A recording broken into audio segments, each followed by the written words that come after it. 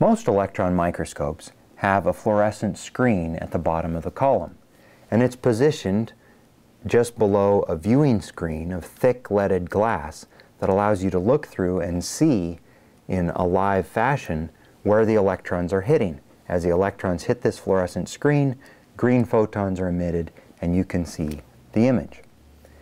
In addition, many are outfitted with TV cameras, so the projector deflectors deflect the image onto a TV camera that's often mounted to the side of the fluorescent screen, and this can show a live image that's being produced. Nearly all electron microscopes then have film canisters that reside below the fluorescent screen. So if you lift up the fluorescent screen, it can expose a piece of film.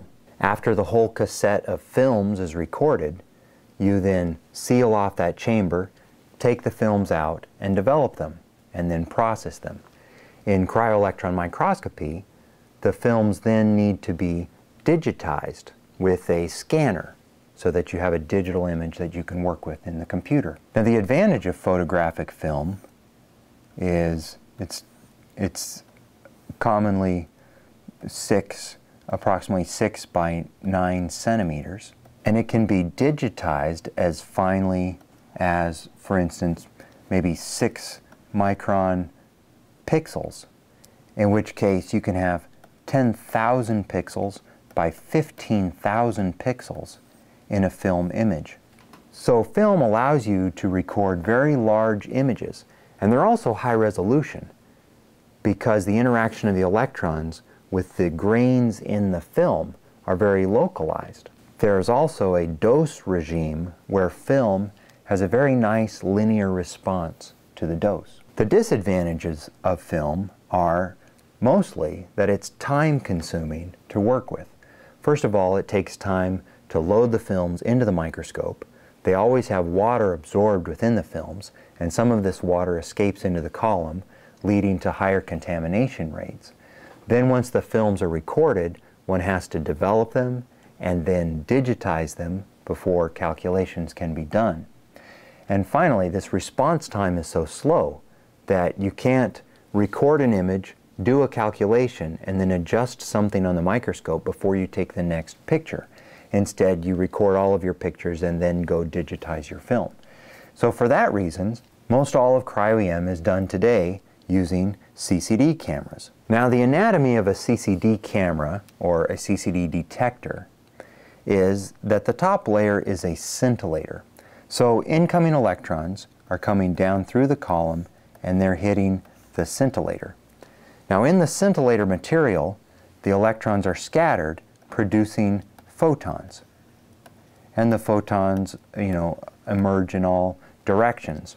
But as the photons hit the next layer, which is a fiber optic bundle, they are captured within the fiber optics and brought down towards specific pixels of a CCD layer.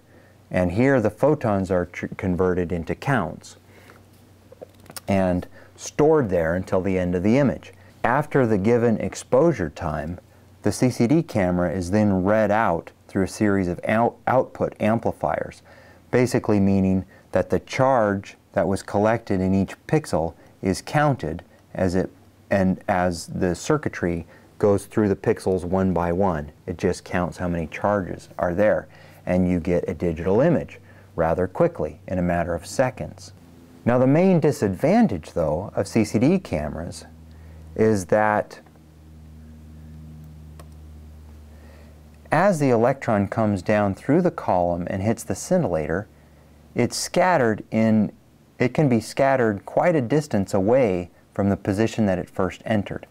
This is a figure from a paper from Kenneth Downing and his co-authors in ultramicroscopy, where they calculated some example trajectories that electrons might take as they traverse a scintillator and then pass through the scintillator into the fiber optic bundle.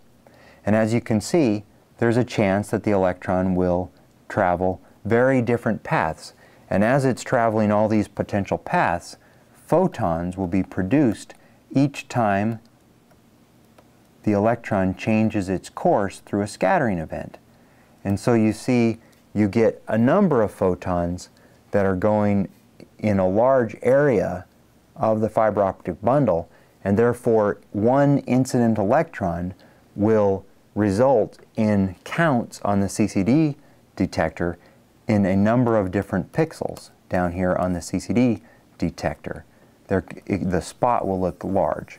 In addition, sometimes the incoming electron is scattered not only in this vicinity, but it can scatter and actually come back up through the scintillator in a completely unrelated position. And as it passes through the scintillator, more photons will be produced along its path there as well. And as a result, you'll get two spots of counts on your CCD detector in two completely different positions, all from one incident electron. And this contributes to noise in the images. Another major problem with CCD detectors is that some of these electrons, as they scatter in the scintillator, will produce lots and lots of photons.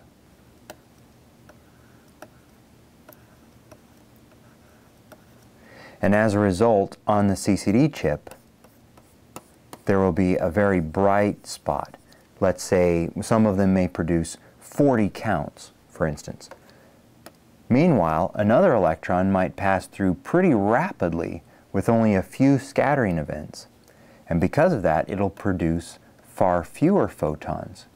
And so it produces a spot that's much less bright. For instance, maybe it'll produce a spot with only 10 counts. And as a result, we build up an image where each electron has dramatically different weight. And so this adds substantial shot noise to the image.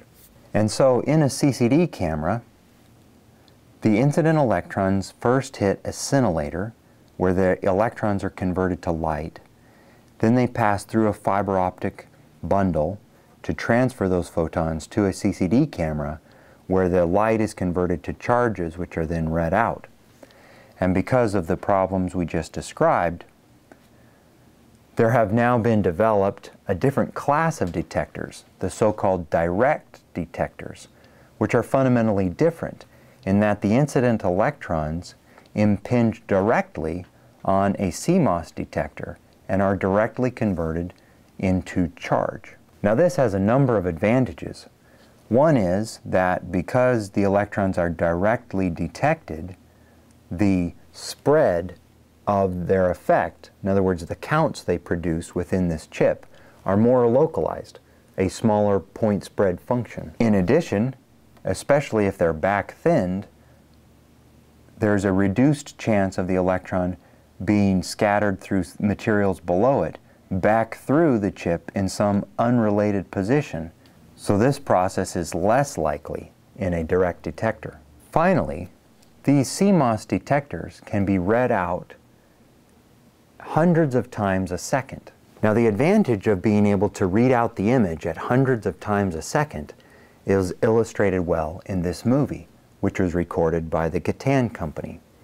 And what you see is the live feed from a camera, well, it's slowed down significantly, as electrons are hitting the camera. And as you can see, each electron, when it hits, produces little bursts of counts. And some of the bursts are bright, and some of the bursts are less bright because of the stochastic nature of the interaction of the electrons with the material of the CMOS chip.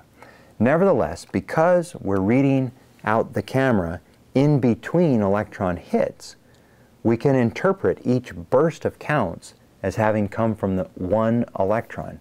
So whether it's 40 counts or whether it's 10 counts, each time we'll understand it as one electron hit. And so as we build up an image, each electron carries the same weight, and this dramatically reduces the shot noise in the images. So this is a single 2.5 millisecond frame that was recorded using a conventional CCD style charge readout. And as you can see, each electron hit produces a little burst of different numbers of counts. And in a traditional CCD camera, these would all be added up to form the image. A direct detector, at least in its electron counting mode, can interpret each of the bursts as a single hit, and so they all have the same weight in the final image.